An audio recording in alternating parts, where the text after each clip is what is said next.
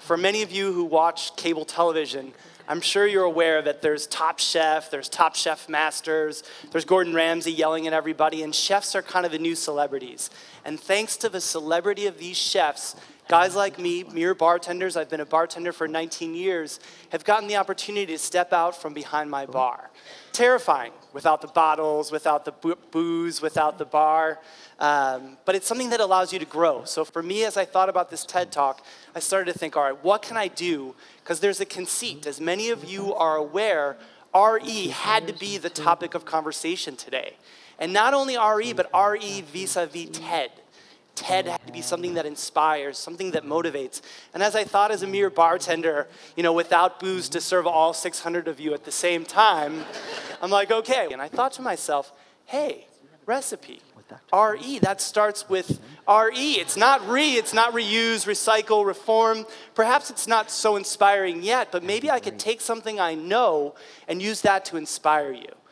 One thing I always think when I get up in front of a group of people is something one of my mentors, David Wondrich, told me, was as long as you don't get up in front of a group and talk about something you don't know, you'll be fine. So recipes, that's something I can do.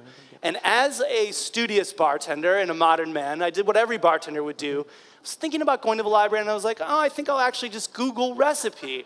So as I Googled recipe, I saw a set of instructions for making food.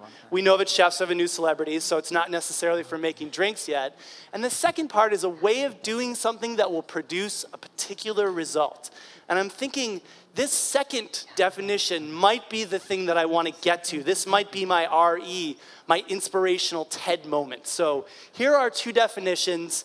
And as I thought, I'm a bartender. I've been doing this for 20 years. Recipes are something that I had to study at first, and then I developed them. And then as an editor at Food and Wine, I helped find other people's recipes and publish them. And then as a bartender, my recipes change over time. So I'm always working with recipes, but you guys aren't. And in many ways, what I do may be totally foreign to you, or for that matter, totally disinteresting. So as I thought about a hook, how can I bring everyone in? I thought about this quote that I've heard passed around. Every time I hear it, I smile. But it's this notion that everyone should wait tables at least one day in their life. And now, I'm now 37 years old. I have a kid. I'll be very honest. When Andy comes to PDT, I'm always there. I kind of sneak in at 9 o'clock to make sure that it seems as if I'm there every day and at all the times, but I'm not. And essentially what I needed to do here was I need to bring you guys in. So what I'm going to do is raise your hand. Don't be embarrassed now if you've never waited tables. All right.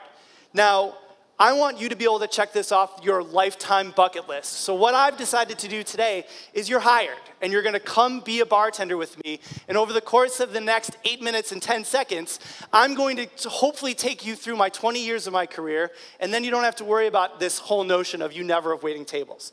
So what is the first thing you think when you become a bartender? Obviously, you think of this guy. Everyone's sort of first image of being a bartender is it's always Tom Cruise. It's always this sort of happy-go-lucky guy. He's the life of the party. He's super happy. All the chicks are for all the ladies. All the dudes are interested in you. You're this amazing bartender. But behind the scenes, what you guys need to know is there are a lot of things to learn. You got to learn the tools. You've got to learn all the bottles you're standing behind. You need to know what Bailey's is or versus Crown Royal. And you got to get to know your sort of colleagues, and you got to know how the bar works. And in many ways, my slide here says serving drinks to people. When you're trying to figure out all these things, it's like when you learn how to play basketball, and you got to dribble the ball, looking at the ball so you don't lose the ball. After many, many years of playing basketball, like Jason Kidd, these guys aren't even looking at the ball. They're seeing the court. So in many ways, as a young bartender, what you find in just trying to go through, trying to keep it all together, you end up serving drinks to people. And that works for a little while until these guys walk into your bar. And you're Tom Cruise, and you think you know everything, and you think you know everything to do. And one of these, let's just say one of them walks in the bar, the other one walks in, or both of them walk in the bar at the same time, it doesn't matter. And they order a martini. And of course, Jim Meehan was your manager. So Jim Meehan told you that the recipe for the martini is 3 parts gin to 1 part vermouth, stirred with a lemon twist. And then Vince Vaughn comes in, acting all cool, and he's like, yeah, man, I'll have a martini. And you go, and you grab the bottle of gin, and you start making it, and he's like, hey, I don't want gin in my martini. And then you grab the bottle of vermouth, and he's like, hey, I don't want, I want a dry martini. So you say to yourself, oh my gosh, I don't know the recipe. I don't know how to do this. And this brings me to an important point. I learned something working for a gentleman named Danny Meyer. Many of you have maybe heard of him. He wrote a great book called Setting the Table. And he said that service is a monologue and hospitality is a dialogue. And essentially what one of these two guys will teach you, probably Vince won't be as nice as Leo will over there, but what they'll teach you is that in order to give someone the drink that they want to have, you can't just use the recipe. You have to open up a dialogue with them. You need to learn who they are and how to make the best drink. And a lot of young bartenders are sort of inflexible about this. They think to themselves, well, I've learned from the best. I'm working in the best bar. You should have the drink the way I want to make it. And this is where some people stop in their evolution as servers. They just are that guy that only wants to make you that drink, and when you don't order that drink, they make you feel bad.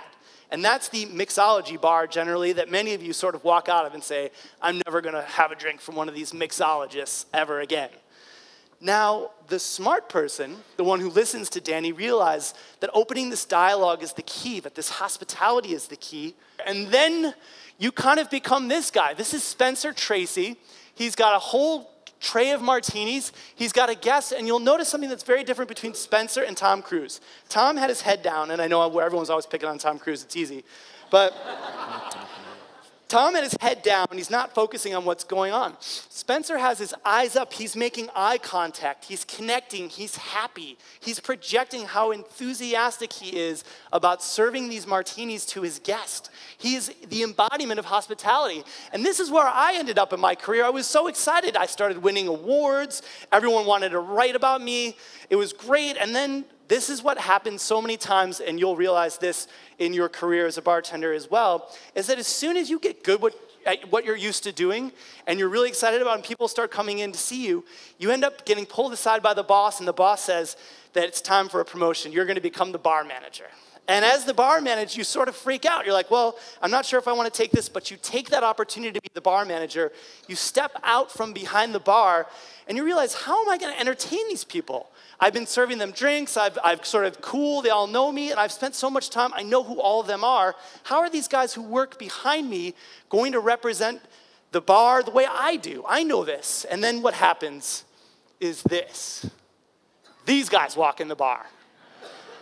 And let's just say they all walk in the bar at the same time. You've got James Bond, who's ordering his martini as usual. Carrie's having her Cosmo. The dude likes his Caucasian with a little more Kahlua. None of the guys know it.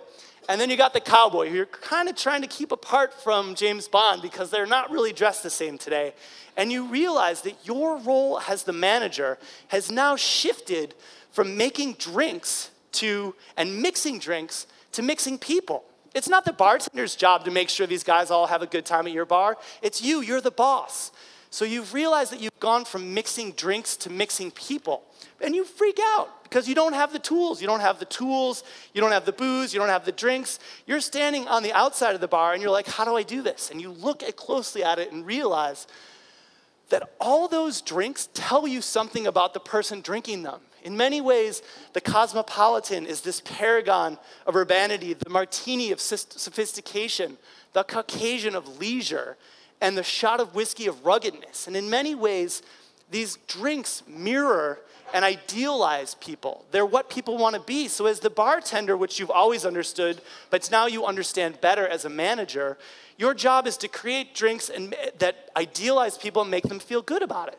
As you step back as a manager, you realize you don't have those tools. You have to use another tool, which brings me to my last slide. One of my good friends and mentors, Julie Reiner. You'll see she's got a smile on her face, just like Spencer Tracy. She's got a long, full cocktail in front of her. Her bar is clean and organized, and I'll just let you know that this slide is from a movie called Hey Bartender, which chronicles the journey of a young bartender into one of these fancy mixologists that I've been talking about. And the gentleman who gave me this slide, his name is Doug Terrell, and thank you, Doug. Looking at Julie, we see once again that Spencer Tracy image. And as we step back, Julie's a manager. I'm a manager. You're a manager now. You've been through your journey as a bartender, and one of the things you realize is without drinks to idealize and mirror people, you have to use another tool. And you think about how the bartender, serving all those different guests, idealizes and makes them feel good, and then goes and serves the next guest, and they have to use a completely different technique to make James and the dude happy. And you realize that that bartender is like a bee, pollinating flowers and making them all happy, and that you as a manager have to find ways to pollinate people and make them happy. And how do you do that? Well, environment. You find it in a bar that if you keep it too cold, people won't check their coats. If it's too loud, if you turn the music up, people scream. If you and your colleagues are rude to each other, the guests will be rude to you too. On that side, if you are gracious to people, if you are generous to people, if you are kind to people, you'll find that they mirror that behavior. And in many ways, you realize that like a bartender and like a cocktail, which idealizes people and lets them be the person they want to be, that you are now that cocktail, and you are now that person that can idealize and make people feel great. And in this way, I would argue, as we go past our journey, as you've gone from being my bartender now for the last 19 years, as a young bartender, you were enthusiastic about what you were doing, but it was all about what you were doing. And as you grew, you realized that you had to open up a dialogue with others to try to find a way to make them happy. And then as a manager, you realized, after you became this great bartender, that you had to use different tools. And those tools were both the environment, creating an environment that lets people grow, and then eventually trying to be the person, the inspiration, that gets people in that environment to grow and to succeed. So today, my recipe, my RE, looking at bartending and looking at cocktails, is for all of us to understand how the cocktail, in many ways, is a model for all of us to try to make each one of us look better by mirroring and idealizing them, by gilding the mirror. And that is my recipe for today. Thank you very much.